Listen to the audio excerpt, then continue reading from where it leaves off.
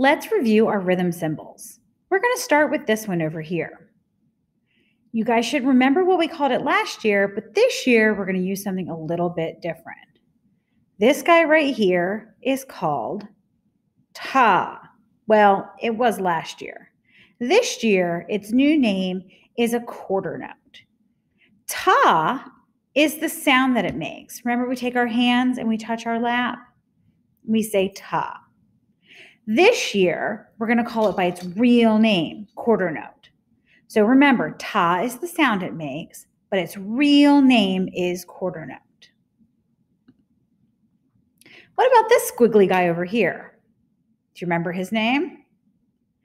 He's a rest, and he's still a rest, but he's officially now a quarter rest. The quarter rest still does the same thing as it did last year when we said rest. You still open your hands up and move your mouth to say rest, but no sound comes out. You probably didn't hear me say it, but I put a rest in there.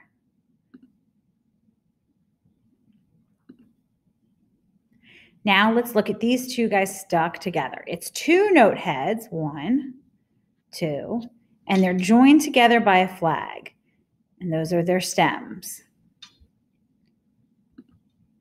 Their name is eighth notes. This is a pair of eighth notes or 1, 2 eighth notes that are stuck together. The sound is still the same thing. It'll still be 2 sounds like we practiced last year.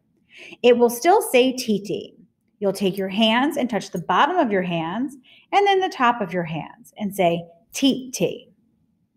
If you don't remember all of that or you're new to this, that's okay. We'll review it a lot. No worries, you'll get it very soon.